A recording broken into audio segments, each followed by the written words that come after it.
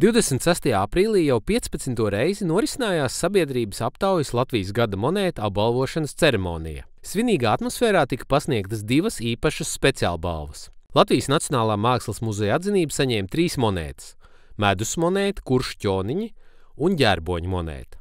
Laimoņa Šenberga veidotā ģērboņu monēta saņēma arī speciālu balvu no Latvijas bibliotēkām. Pieredzējušais mākslinieks veidojis dizainu jau 20 monētām.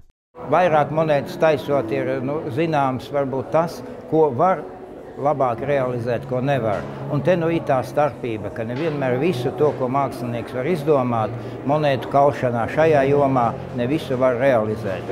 Bet es esmu atbalstījis arī no citiem, ka tomēr vajag pēc iespējas arī interesantākas vai pat trakākas idejas, un tad mēģināt viņas realizēt. Arī pašam taisot jau varbūt kārtējo monētu, tomēr vienmēr ir kaut kas, varbūt šķiet kaut kas, jāpamēģina citādi, kaut kas jauns, gan tehnoloģiski. Pat ideja, protams, ir būtiska jau, ja? Tai tematikai, kā to atklāt, bet tas ir gan pirmai, gan 10. monētai.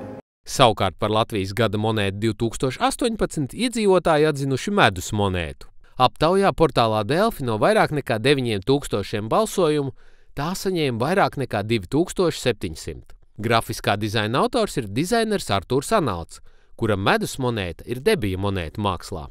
Man tiešām ir liels prieks, ka cilvēki novērtē, jo tas darbs viņš nebija viegls.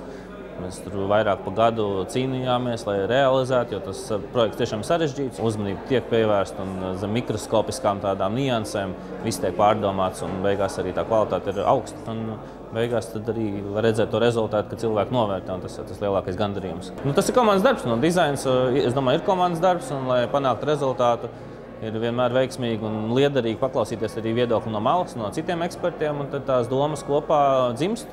Māksliniekam ir iespēja arī pašam iesaistīties Latvijas monētu veidošanas procesā, jo pagājušajā gadā viņš kļuvis par monētu dizaina komisijas locekli. Tās sastāvs atjaunots, piesaistot arī tēlnieku Ivaru Drulli, arhitekti, žurnālistu un izstāžu kuratoru Ievu Zibārti un zinātnieku Vjačeslavu Kašķējevu. Pēc pirmās izlaistās monētas piedāvāja būt daļai no komisijas, kam es piekritu, jo man ļoti patika tas process, kādā vispār tika izvērtēta tā monēta un attīstījās kā viņa.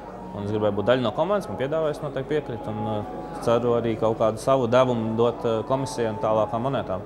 Monētu mākslā ienāk arī jaunas tehnoloģijas, un ieceres atsevišķās valstīs liek uzdot jautājumu, vai nākotnē kolekcijas monētas redzēsim tikai digitālā formā. Tomēr šis mākslinieka rokas pieskāriens arī plastikā ir ļoti būtisks. Ja? Un tomēr tas ir oriģināla darbs. Digitālā veidā tas jau ir pilnīgi kaut kas cits. Es domāju, ka kaut kas arī tādā virzienā attīstīsies, bet tas ir divas dažādas lietas, pilnīgi atšķirīgas lietas. Es domāju, ka šī nepazudīs. Reāla, konkrēta monētiņa, ko tu tur rokā, reāls taustāms, var teikt, mākslas darbiņš.